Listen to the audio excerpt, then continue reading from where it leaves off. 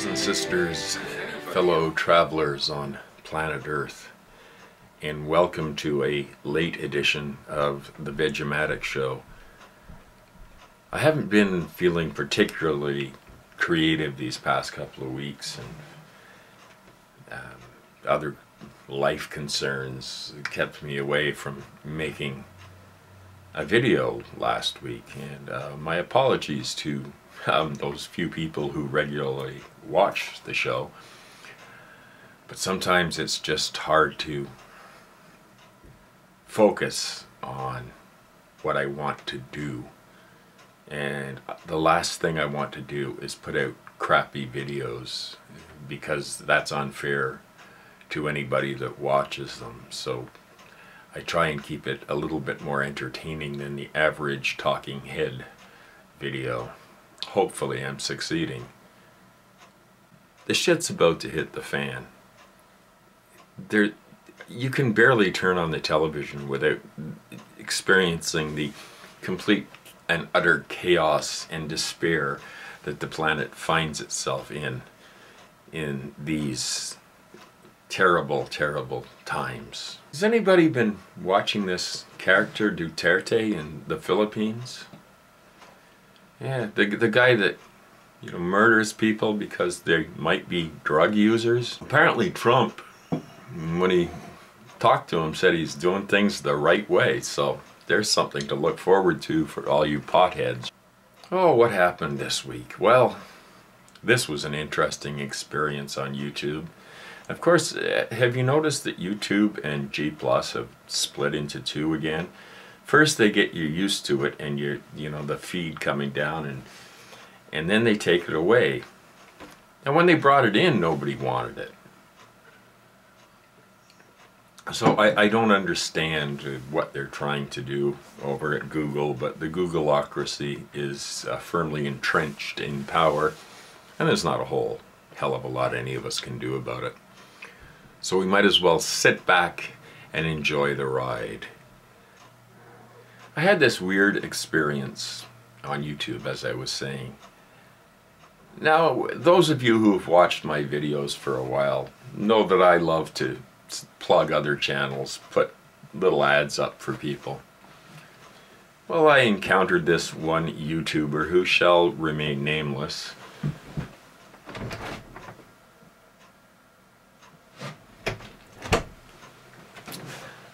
And there's so much suspicion these days. This fellow, who shall remain nameless, had some videos that were anti-nuke and attempted to, I guess, be a little creative with them.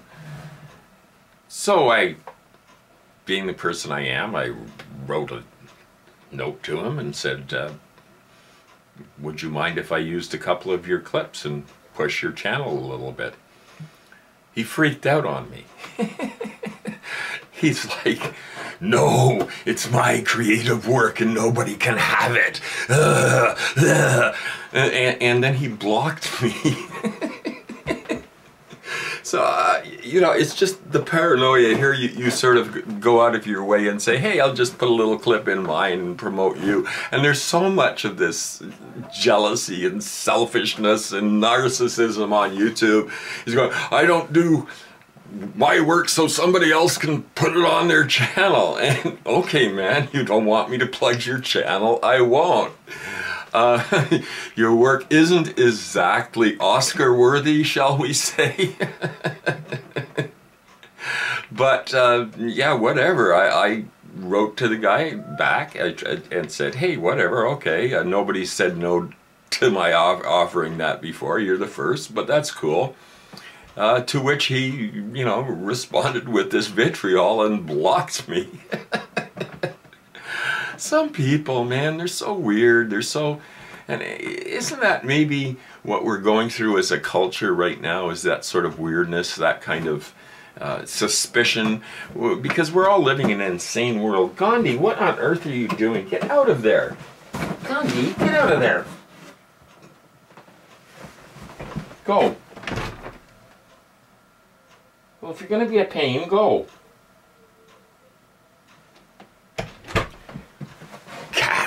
I don't know why I live with cats. But when they're sitting on your lap purring and you get that, you know, that covered love that they give you, we get sucked in every time by them. But that's what makes them interesting too. At least that's what I tell myself, so. Have another sip of my fair trade coffee.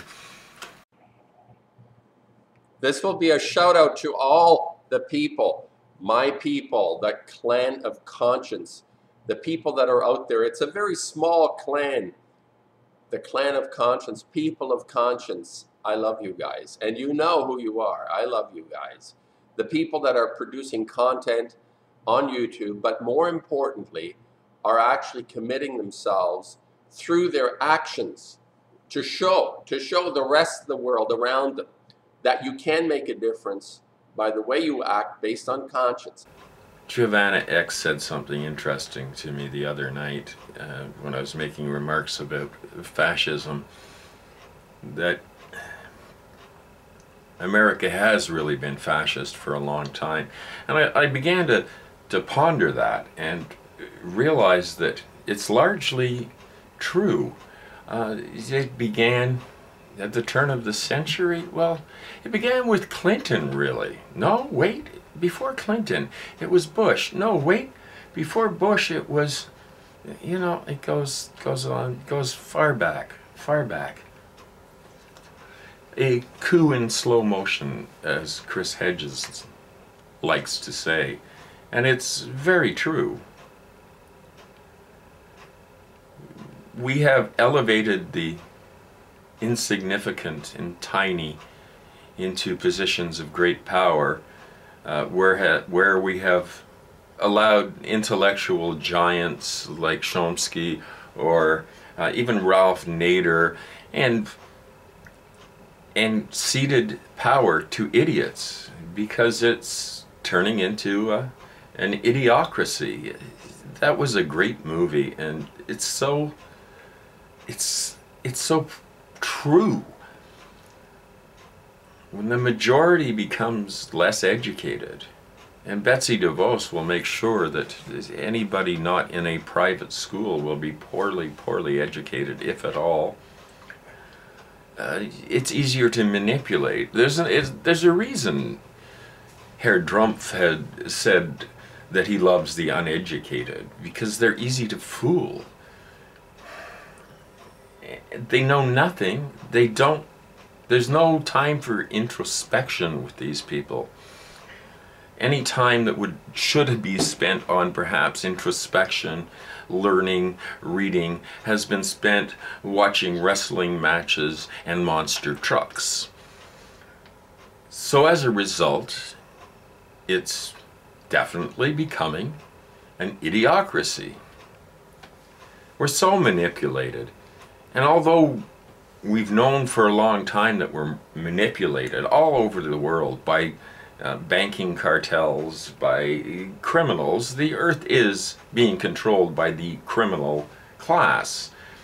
And this is reality. This is the truth. If you go back the last couple of decades, you could list the crimes of the various people, and the rap sheet is getting pretty damn long at people that are in the elite, in the power, in the upper echelons. They don't even have to be smart anymore. Just ruthless, that's all. If you're ruthless, you can succeed. This is what capitalism teaches. And communist? No. What about a nice middle ground, social democracy, where controls are placed on, reasonable controls are placed on how much money and power you can acquire? Because when you get right down to it, it's no different. These billionaires are mentally ill people who just have to acquire. They're like somebody who is middle class and who lives in a nice house, but the inside is like they're cluttered up to your waist with whatever, They're hoarders. And that's what these billionaires are. It's sick. It's twisted. And who cares about how many numbers you have in a bank at some point? What is the attraction? Power. To impose your stupid will on somebody else. That's so important, isn't it? Because you are so superior to the rest of us. We're all just human beings struggling to make sense out of this play that we've been placed in since birth. It's all going to play out. It's all, whatever is going to happen is going to happen. And it only takes a few idiots to spoil it for many, many people. And this is the problem, especially when idiots get even a little bit of power. Because the first thing they do is abuse it.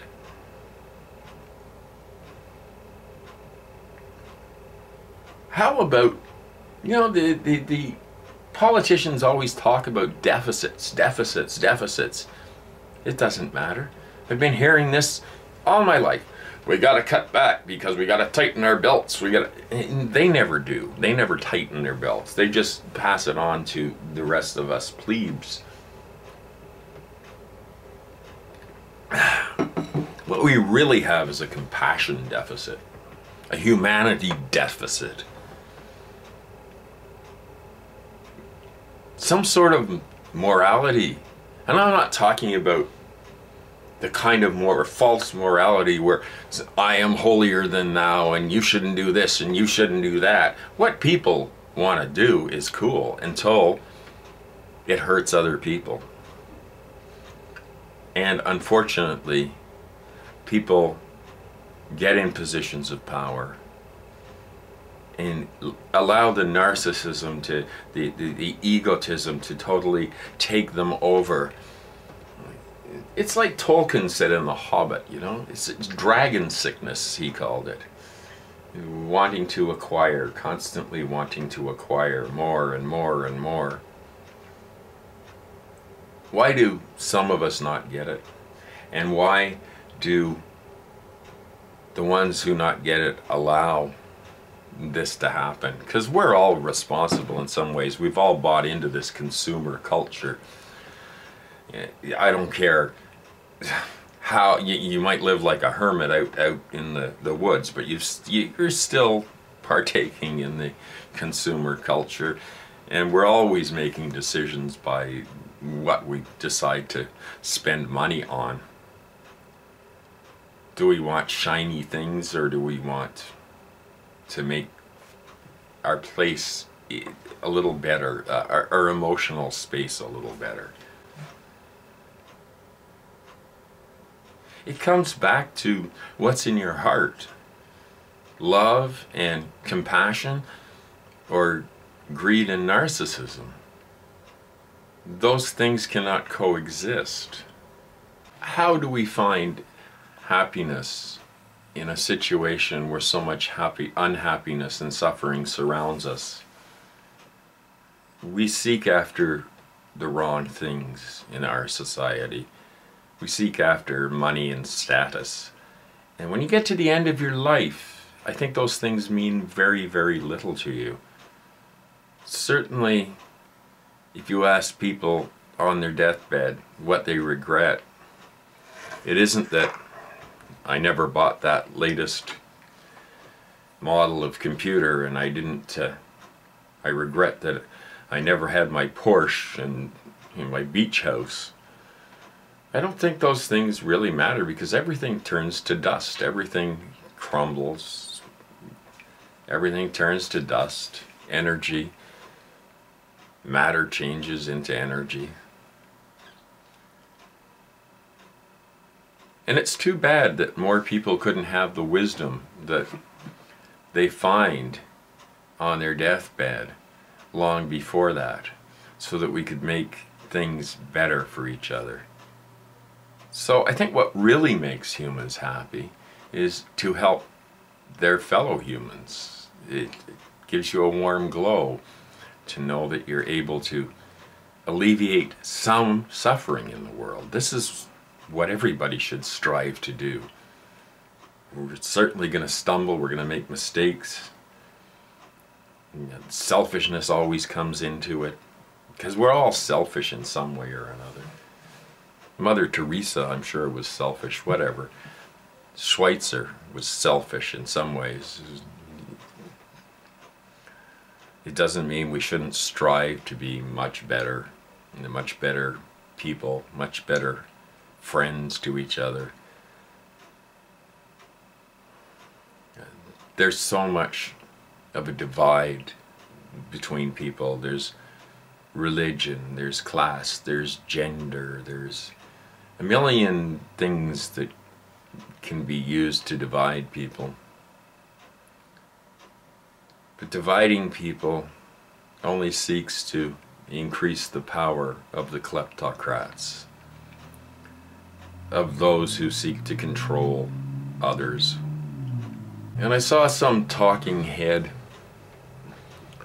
on TV saying how normally after an American election, by this time everybody's settling down and calming down, but this time is different, because really I believe that America is on the verge of not only a civil war, but a world war. I think we're all going to be incinerated because of greed, because of stupidity, because of the idiocracy that we find ourselves in. You know, we went, even on the internet, my very good friends on the internet, and you know who you are. Hi Scarlett, hi Ella, hi Glenn, hi, hi Tom. You guys rock my world, because you give me hope. And we're all diverse and very different people. We have different skills, we have different interests, we live in different places. But what connects us is basic human decency. And this is something we need much more of. And there's so much defensiveness. The more evil that is done, be it on an institutional level or a personal level, the less people trust. The less people trust, the more evil is done. It's a vicious circle that can only end in destruction. But what do I know? I'm just an old hippie. Looking back on life and trying to make some sense of it, some sense of everything that's happened, of everything I've experienced. But it's very hard to make any sense when you're living in a nonsensical world, in the idiocracy. We are all trapped. And the only way out is together, to help each other out of these pits that are being dug for us constantly. None of us individually can do very much, but collectively, that's where the power lies. Because it's still my belief that the vast majority of humanity are decent people. All it takes is a few idiots. So the decent people have abdicated their responsibility by not putting controls on those who would exploit, who would hurt, who would use.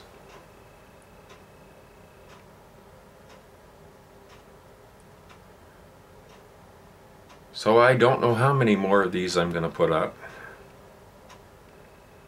I do get a lot of gratification from the comments and the nice words, and you know, even the trolls, I can handle them. It's interesting, but it's connection. Can pixels and digits be a human connection? Partially, I think they can. That's why it's so important to keep an internet that is, well, open and becoming increasingly less open as we go along. So we need to learn skills, human skills, talk to each other again, smile at each other. That's the only thing that can make us happy, really, in the end anyway. Doesn't seem like it sometimes, but it's the truth.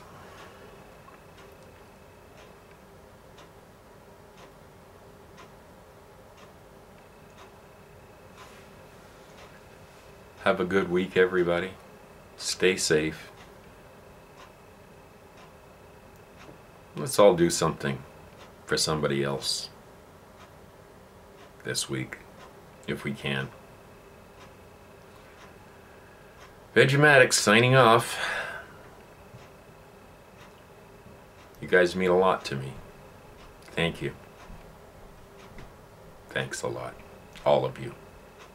There's certain names that I see. I could write a list of all the people I know on here. Annette Cleary, there's somebody I haven't mentioned. Wonderful person. These are wonderful people, good-hearted people. And that's what I try and do here, is just connect with some other people who are good-hearted. And there are many, many good-hearted people, so don't despair. It's still a beautiful world.